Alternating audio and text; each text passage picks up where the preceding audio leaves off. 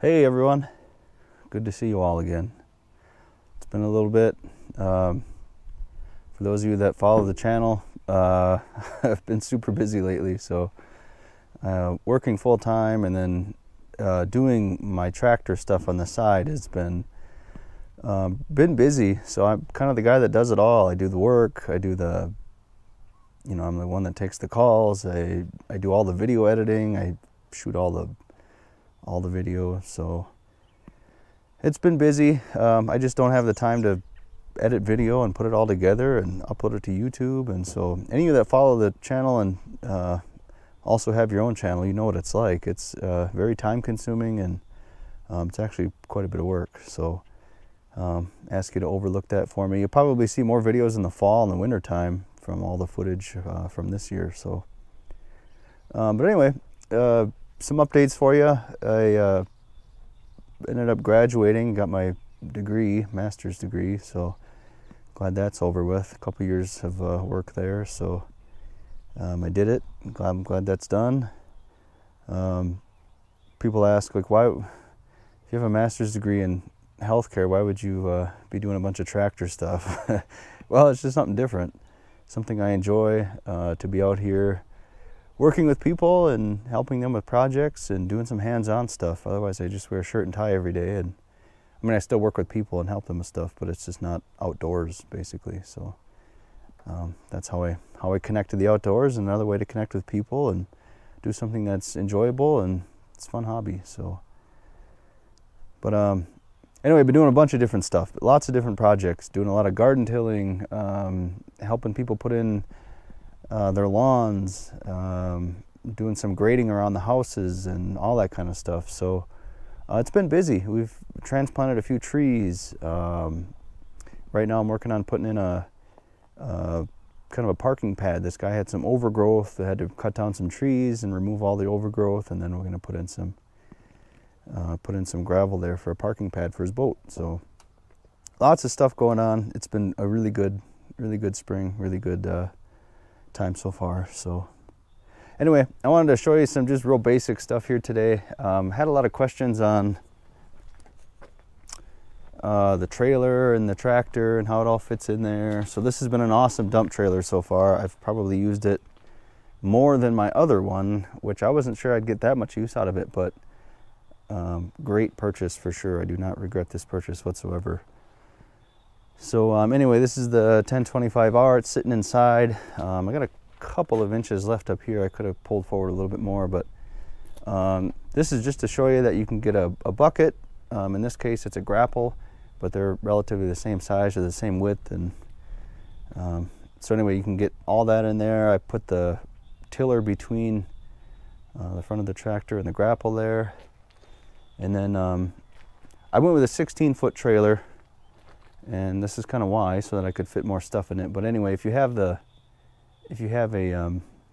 rotary cutter or a brush hog on the back, I mean, it is going to stick out the back, and technically you got to put a red flag on it or something just to notify other drivers that it is hanging out the back there. So, but that's what it looks like. Awesome trailer so far. Just wanted to show you that. Had some questions on if you had a brush hog, does it stick out the back? And yeah, it does a little bit. You could go in backwards, but it's going to be the same issue, I think. But this is a 16-foot. If you had a 14-footer, it'd be even more hanging over, and we have to make some modifications. But anyway, I got this pile of brush over here. This is from that parking pad job that I'm working on. So what we'll do is just show you, load this up. Had a lot of questions about getting the Grapple or the bucket over the edge of the dump trailer. So just do a quick video on showing you loading this up, and then I got to take it to the landfill, dump it. So real simple today, but hope you enjoy it.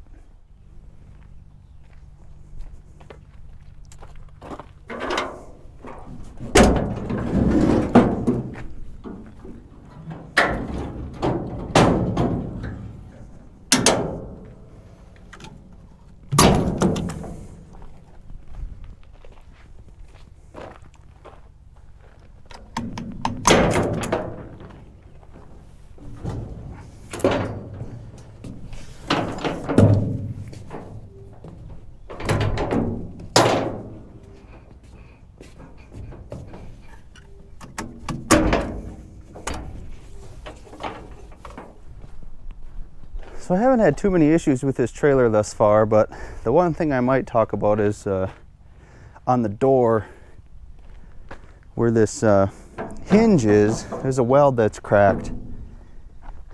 Easy fix, I could just weld it up. I'm sure I could take it to the dealer and they'd fix it also under warranty, but I don't know, it's pretty minor, but eventually I'm sure it'll break and I'll have to fix it. So otherwise, it's been a really great trailer. It hasn't failed me yet. One time I was lowering the trailer.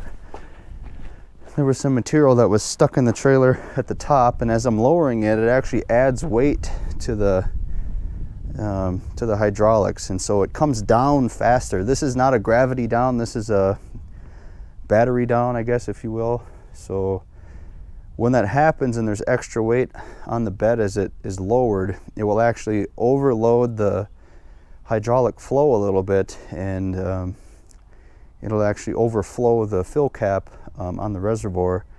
And so I couldn't understand why I was getting that leak, but that's what happened.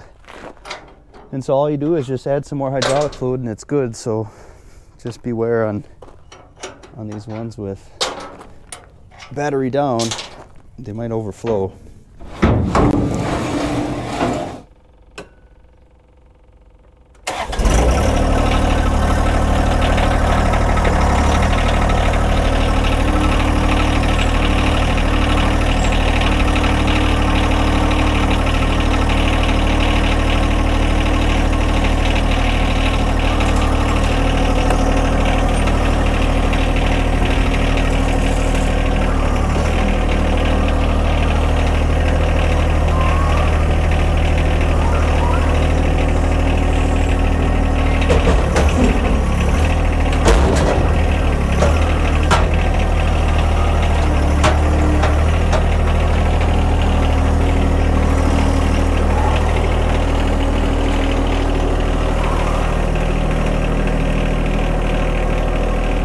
So for you safety Sallies out there, I understand this probably isn't the safest way to unload the tiller, but it works every time.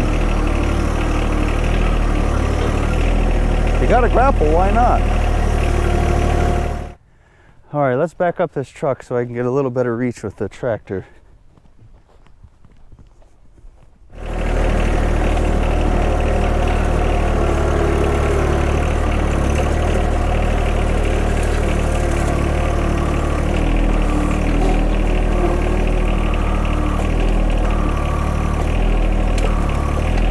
This is the AV20F Grapple from Frontier. Love this thing. It works great.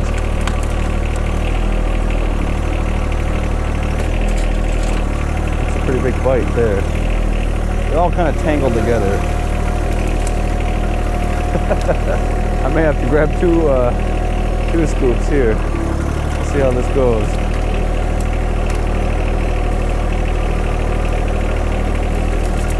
Yep. I had this all pushed into the dump trailer once already, so they're kind of tangled together.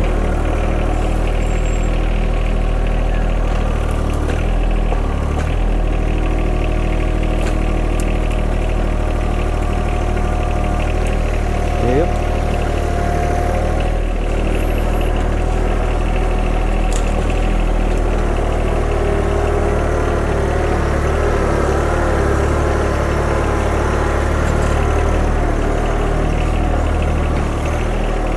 So I got plenty of room here. I mean, I probably got at least a foot over the, once the loader is raised all the way, I have about a foot over the edge of the trailer. So you could put sideboards on and still clear it. It'd be a little more tight, but these are 2-foot sides on this trailer. It's a low pro series. I think they make them even shallower. You can get them in maybe even a foot. I don't know if PJ makes those style ones, but I've seen other brands with shallower sides than this.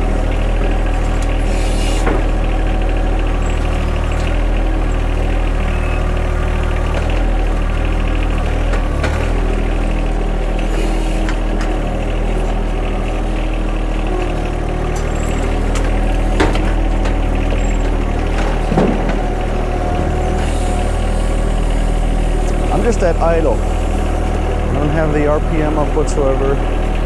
Just idling, taking it slow, making easy work of it.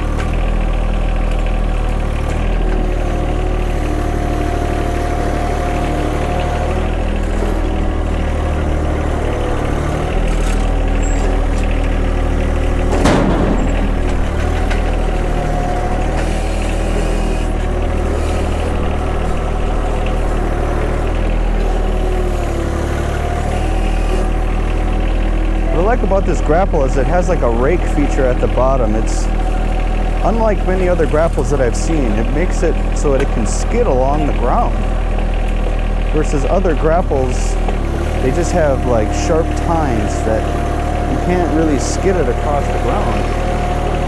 So that's why, one of the reasons why I prefer this AV20F over some of the other models that I've seen.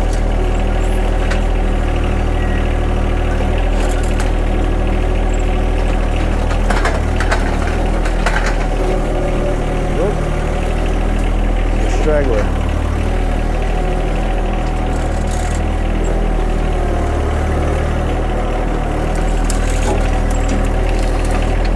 So I had to load all of this brush yesterday and then actually dump it and then reload it up today. The reason for that is because I had to go back to the job site to get the tractor, reload up all the equipment. So because of that, I had to dump it all. But when you got a tractor, it's not that big a deal. You just come out here and have some fun. Now, if I had to do this by hand, it'd be a different story. Probably would have just left the equipment at the job site and taken that risk, just because I wouldn't want to load this all up by hand.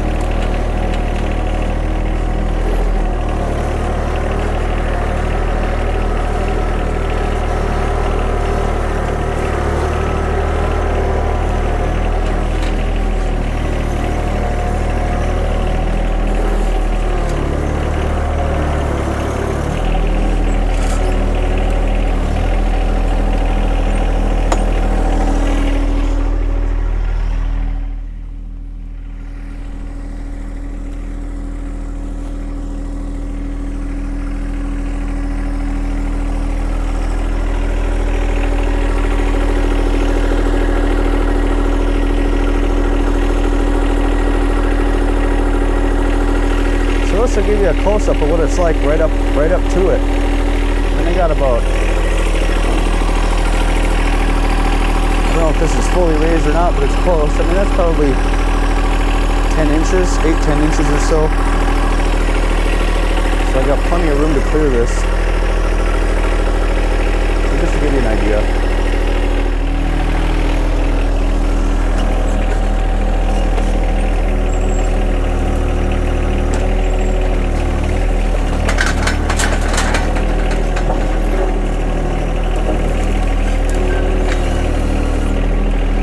Sometimes you just got to pack it down in there.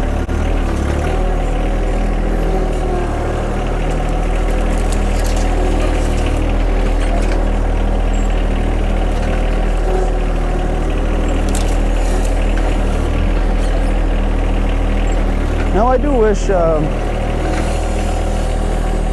so if you have a Kubota, their loaders seem to be longer. And in this instance, I almost kind of prefer that, though a longer loader will actually lift less because it's further away. The leverage works against you in that situation, but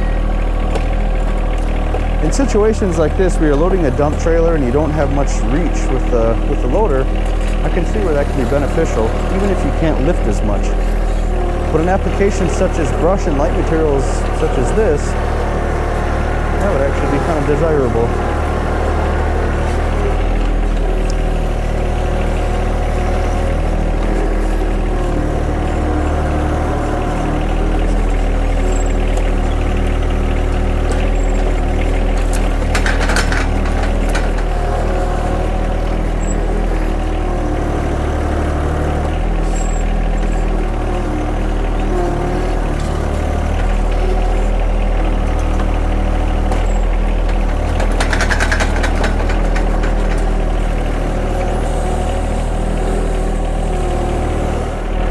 this is where I got a really small load right here. This is mainly just like mulched up material when I use the rotary cutter.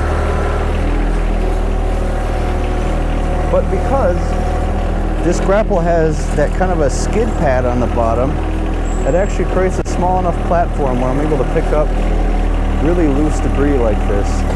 And I really appreciate that feature.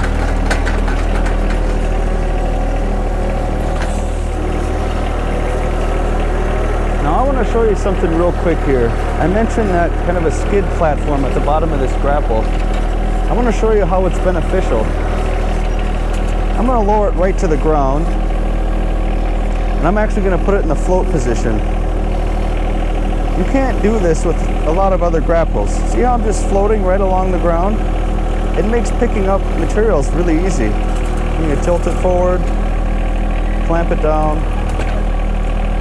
Other grapples don't have that, and you end up just digging right into the ground. All right, I got some twigs stuck to me. I'm just gonna pick up the rest of this by hand, maybe use a little bit of a rake to get these really small twigs, and then go dump this load. But I hope that was helpful. You can see the grapple in action, how easy it is to pick up large materials of brush. Makes quick work of it. So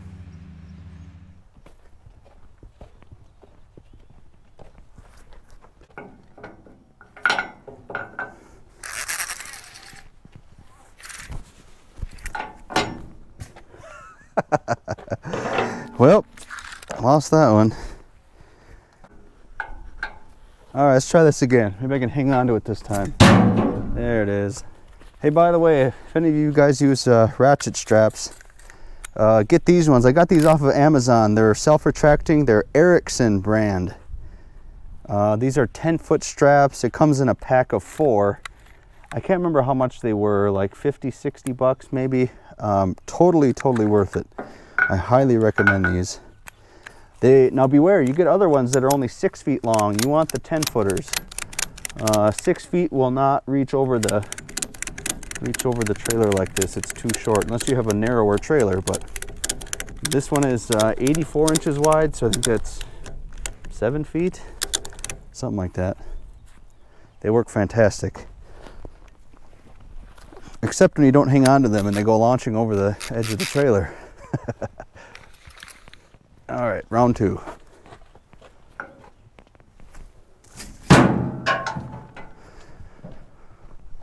Sometimes I actually like to strap this down, and then I'll put the tarp over it also. Our landfill here requires that you just have to have it either strapped down or tarped, either one. But I tell you, having the tarp kit on a trailer pre-installed is awesome. I've rented dump trailers before, and I just got the mesh tarps. I bought them at Menards and got some bungee cords. That works great too, but to have one that's already built in, you can't beat it. All right, let's go to the landfill.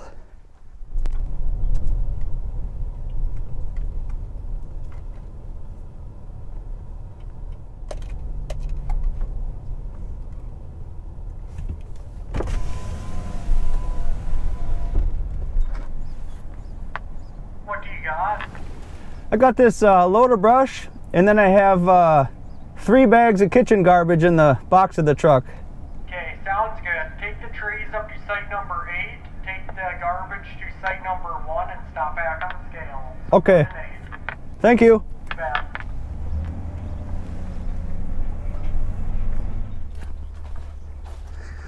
All right, let's dump this load of brush. First thing we do is open this gate. Now on these PJ trailers, they got these pins over here. You make sure to lock those so that the doors don't get caught as the trailer is tilting, otherwise it'll break them.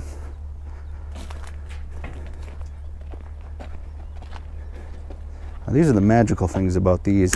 Hit the button, comes undone. I just throw mine over and then grab them at the end.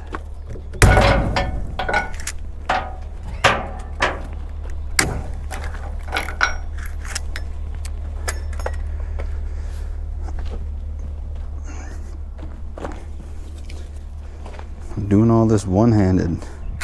Hit the button, they wind up on their own. This one got a little tangled up. That's fine.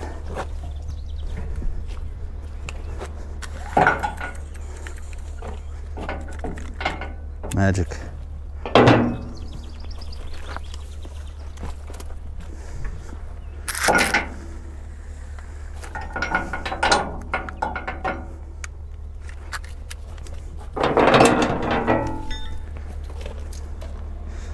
Throw these in the back.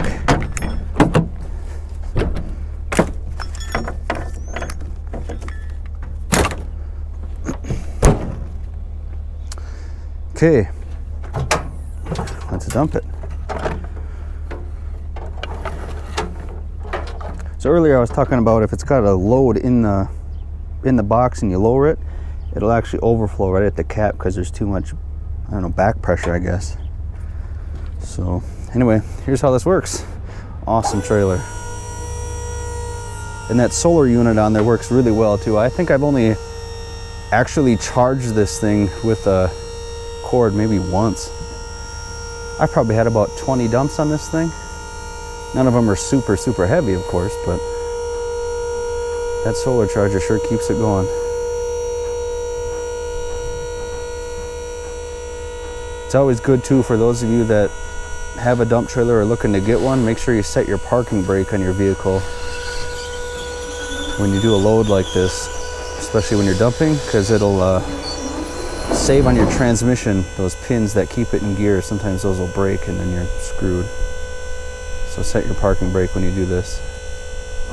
I don't know what the dump angle on this is. I should look, but seems pretty steep to me.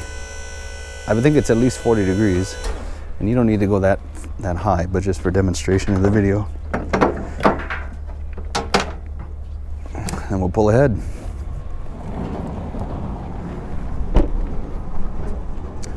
All right, let's see how we did.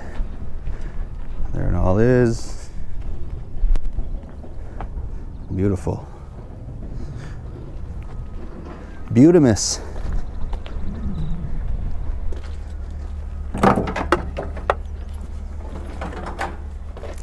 It's always a good idea too, in terms of safety, when you pick up a load or when you're lowering this back down, always stand outside of the width of the vehicle and the trailer.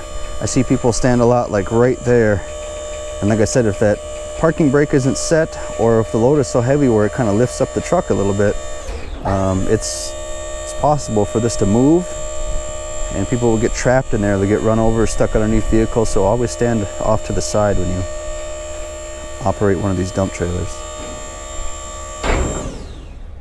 All right, awesome.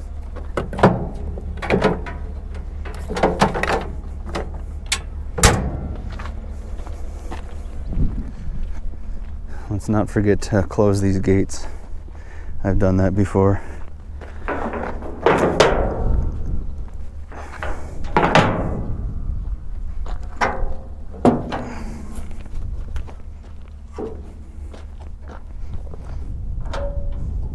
These little pull springs work great. Just pull them down, doors swing. Other ones have latches that'll kind of latch onto the wheel wells. Those work good too, but the ergonomics, whoever designed these trailers thought of the ergonomics. You don't have to walk around to each side. This right here, what I was talking about earlier, that weld right there broke. So I think I might fix that, or maybe take it in under warranty. It's not a big deal. I have a welder, so. All right. Hope you guys liked that. That was good. All right, Peach, back to the house. Back to the house. Come on. Come on. Are you being a stubborn bulldog? With a bow on? Peach? You being stubborn? Yeah, now you're just sitting. Now you don't want to listen. No, we're not going for a walk. Come on. Come on. Unbelievable.